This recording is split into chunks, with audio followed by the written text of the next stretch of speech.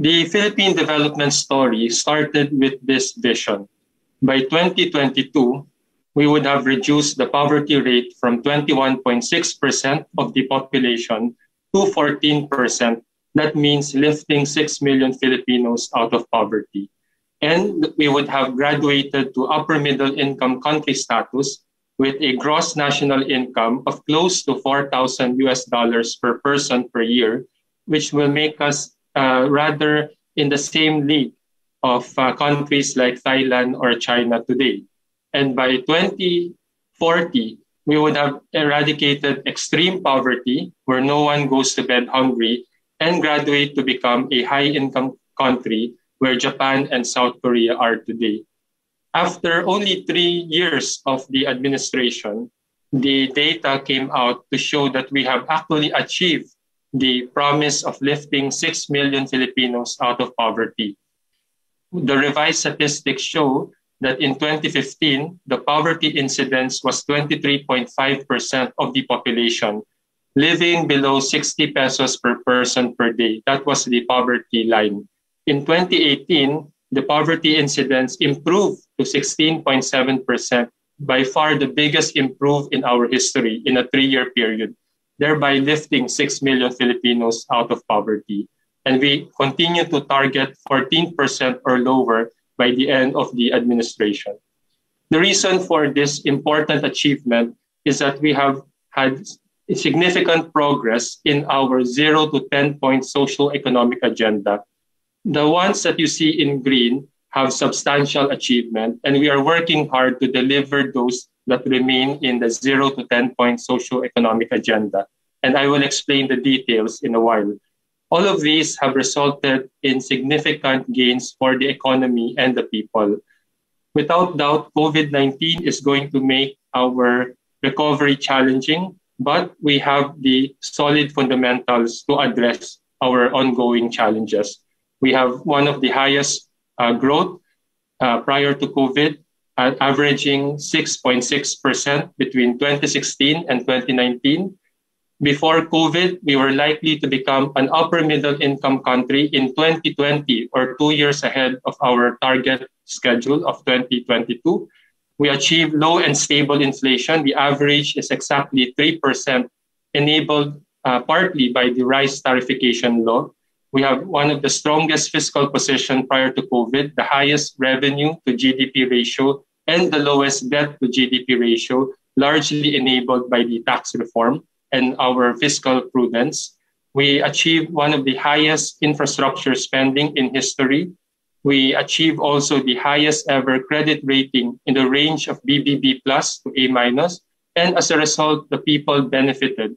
We saw the lowest level of unemployment and underemployment prior to COVID. And as I mentioned, the lowest poverty incidence in our history. Let me now go through the details of the 0 to 10-point socio-economic agenda, focusing on some of the key accomplishments. The first is constraints to doing business have shifted dramatically from macroeconomic concerns to pandemic. In 2005, the World Bank did a survey and asked investors what were the severe constraints to doing business in the Philippines. Number 1 was macroeconomic instability. Number 2, corruption. Number 3, electricity. Many years later, 15 years later, we have addressed very much macroeconomic instability. Our concerns right now are more structural and more on sustainability. And one of the important indicator of this is our improving credit rating, which have gone up from as low as BB minus 10, 20 years ago to BBB plus. And this credit rating upgrade is not just about borrowing on cheaper terms. It means upgrading everyone's lives. Everyone who borrows for a housing loan, an auto loan, a personal loan, even credit card loans. And this means everyone has the opportunity to invest and to save. Our second progress is on tax reform. And our tax reform is not about raising revenues per se. It is about investing in our country's future. Because of a series of tax reform that we have done in the last 5 years, we have seen one of the highest tax to GDP and revenue to GDP ratio since 1997. And this is our insurance as we entered the unexpected COVID-19 pandemic. And some of the highlights of our tax reform are the landmark passage of the train law in 2017, which reduces personal income tax and also broadens the tax base. We also passed the tax amnesty that covers estate tax and delinquency tax. We also passed two important excise tax reform, the tobacco excise as well as the alcohol and e-cigarette excise taxes, which are largely funding our universal healthcare and helping people fund their expenses in this time of pandemic. We also passed the landmark CREATE bill, which reduces corporate income tax from 30 to as low as 20% to benefit even the smallest or the micro corporations. We have finally made, after more than 30 years, a performance-based, targeted, time-bound, and transparent fiscal incentives regime. We expect this to help in our pandemic recovery by allowing us to create at least 400,000 jobs over the next few years and to support 90,000 micro, small, and medium corporations. And we improve the governance by expanding the role of the Fiscal Incentives Review Board. On the ease of doing business, the ease of doing business law passed several years ago have allowed us to reduce the processing time when people apply for licenses. It puts a maximum processing days, for instance, of 3 days for simple applications and up to 45 days for applications that require approval of any sanggunian. And this important reform have resulted in one of the biggest gain in our doing business indicator. In 2019, we ranked 124th out of 190 countries. By 2020, the latest survey, we have seen a 29-notch improvement to 95th place. And we will continue to do better to achieve a lower and more competitive ranking. Number 4 is infrastructure spending. From less than 100 billion peso when we started this century, we have ramped up infrastructure spending to over 1 trillion peso in 2019. And we continue to catch up in 2021 with the highest ever infrastructure spending of 1.17 trillion peso. And we will continue to do so until we complete the promises in the Build, Build, Build program. Of course, in 2020, the pandemic and our reprioritization has only temporarily reduced our infrastructure spending. But we continue to catch up starting this year. The most important indicator is not the amount spent, but the number of jobs created. The full-time equivalent of jobs is expected to reach 1.7 million full-time equivalent jobs in 2021 because of the infrastructure program. And this is much bigger than less than 1 million and as low as 100,000 10 or 20 years back. On number 5, on rural development, one of our landmark reform is a rice tariffication law. It has benefited farmers through the Rice Competitiveness Enhancement Fund with an annual guarantee of 10 billion pesos more for the next 6 years, plus any excess revenue from the tariff on rice. And the result as of last year has been very encouraging. The RCEF achievements in the past 2 years include the distribution of millions of inbred seeds of higher yield, of farm machineries, and also a significant amount of budget that is targeted to help farmers become productive. Before RCEF, the yield was 3.6 metric tons per hectare. With RCEF, the estimated yield is now 4.0 metric ton per hectare, or an additional income of 7,000 pesos per hectare. And this is also seen in official statistics. Prior to the series of typhoons and flooding last year, in the third quarter, rice production was 3.5 million metric ton, or a 15.2% growth, one of the highest growth that we have seen in our history. Number 7 is on human capital development. And the primary reform here is the Universal Healthcare Law, which is allowing us right now to help people fund or finance their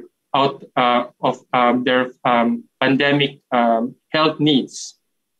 When the reform is fully implemented, we would see an increase in the primary care drugs available for free from 18 to 120. The health conditions that are covered from 7 to unlimited, and also to reduce the out-of-pocket pay from as high as 90% to a fixed fee, which is basically the membership. On number 8, science and innovation, we have 4 important achievements. The first is the Philippine Innovation Act, which we intend to maximize to allow us to sustainably become an upper middle income country, because innovation is what drives upper middle income countries' growth, and to help us prepare for high income country status. So instead of using someone else's ideas and we just assemble the product, our objective moving forward is to create those ideas through research and development within the Philippines. And the CREATE law will allow us also to incentivize the industries that will bring us to the future. Number 2 is our 19-notch improvement in the Global Innovation Index from 73rd rank to 54th rank in the latest survey as of 2018. We have also established the Philippine Space Agency, and we have launched the largest satellite tracking antenna, or PEDRO, in 2020. And the House has approved the creation of our own Virology Institute, and we hope that this will become law very soon. On number 9, on social protection, the key reform here is the national ID, and we will use this to improve the services and improve our targeting of support to all Filipinos. Because of the COVID-19 pandemic, we have adopted a 3-step registration process to comply with the minimum health standard. Step 1 started in October 2020, and Step 2 started in January 2021. Under Step 1 is the house-to-house or online collection of demographic data and the setting of an appointment schedule. By April 30, we will be launching the online system where Filipinos with access to a mobile or a laptop or a computer can register themselves and their family. Once registered in Step 1, or the collection of demographic data, we proceed to Step 2, which is the visit to one of the fixed registration centers available in all provinces, where your biometrics will be captured and you will be able to open a bank account if you do not have a bank account. And the Step 3, which we will begin starting May 2021, is the issuance and delivery of the national ID card to those who successfully registered. From 0 registration a year ago, we are now seeing 30 million Filipinos registered to Step 1 of the national ID as of April 17. So 30.7 million Filipinos have already been registered. And this is 104.6% of our April 30, 2021 target. In other words, we have achieved or exceeded our target by 4.6%. And we will continue to do so in the safest possible manner, visiting the low-income households to collect this data, instead of having them go to the registration center and fall in line. We are also advancing our Step 2 registration. And as of April 17, we have already registered 4.4 million to Step 2. Step 2 is slower because people have to go to the registration center, fall in line. But because they have already given their demographics, it is not a long wait. They will be giving their fingerprint and iris scan and also a photograph. And as of April 17, we are 117.7% of our target. In other words, we are also advanced. We are also doing this in a very calibrated, gradual, and safe approach so that we will not be spreading the virus in the registration center. An important achievement of this Step 2 is that 42% of those who registered opened a bank account with the Land Bank. Of the 4.4 million registrants of Step 2, 1.859 million opened a bank account, and our target by the end of the year is for every family, there must be one bank account. There are three important priority use cases for the Philippine Identification System or the National ID. The first is financial inclusion. Every time a Filipino registers for step 2 in the registration center, there is a land bank desk where the person can automatically open a bank account on the spot. And our target is that all families will have a bank account by the end of 2021. The second is our support to the COVID-19 vaccination distribution, where the registry can be used for the general population or the priority C group when they register. That data can be used for their queue in the general queue of the vaccine distribution. And finally, to have a more targeted way of giving social protection subsidies, such as the present social amelioration program, so that the amount goes directly to the bank account and minimize leakages and mistargeting. The priorities in the final year of the administration are as follows. We are working closely with Congress to enact 12 important measures by June of 2021. The Legislative Executive Development Advisory Council, or LEDAC-EXECOM, has agreed on a common legislative agenda. And of that long list, there are 12 priority measures targeted to be passed by June 2021 or before the adjournment of this session. The first one is a passage of the guide bill. That is the one you see in red, which will allow us to help more small businesses and large businesses through liquidity or equity support. The second set is a series of tax and fiscal measures that are colored blue, beginning with the Package 3 of the Comprehensive Tax Reform Program or the Valuation Reform Act, and Package 4 or the Passive Income and Financial Intermediary Taxation or PFITA. Then the next three are the opening of the economy, such as the amendments of the Public Service Act, the Retail Trade Liberalization Act, and Foreign Investment Act. All of these intend to increase our foreign direct investment so that we can attract the best technology, capital, and innovation to complement the skills of Filipino and create more and better jobs. Number 7 is the Rural Agriculture and Fisheries Development Financing System, or the amendment to the Agri-Agri Law, to also help our farmers compete better. Number 8 and 9, the one colored in yellow, are our support to the healthcare system to improve the foundation to prepare better for future pandemics, including the creation of a Medical Reserves Corps and the creation of the Disease Prevention and Control Authority Act. And finally, we also have a series of fiscal and tax measures to also help fund our recovery, including the ones on POGO, on online cockpits, and also strengthening LGUs in the use of their ERA. So these are the priorities by June 2021. Finally, let me talk about the prospects of our recovery. Our recovery is slated starting this year, and we would achieve pre-pandemic level in 2022, middle of 2022. And all of these are needed to prevent long-term scarring and productivity losses. The Development Budget and Coordination Committee has approved a 6.5 to 7.5% growth this year and up to 10% growth in 2022. Although the recent imposition of ECQ and MECQ may lower our growth estimate, but we are still early in the year and there is ample opportunity to catch up. And the enablers of our recovery are along 3 pillars. The first is the safe reopening of the economy once the spike is over, managing the risk better instead of having everyone put in quarantine when we can target the areas of highest risk.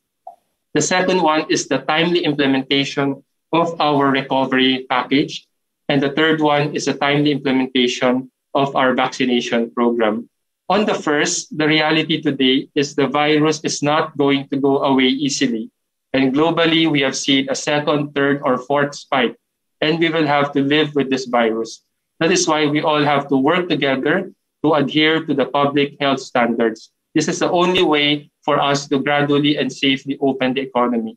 If every Filipino will cooperate and practice the minimum health standard of washing hands, wearing a mask when going out, and a face shield, staying at home unless to work or to buy essential goods and services, and even wearing a mask at home if you have family members who are older or with comorbidities. 95% of our success lie in your personal behavior.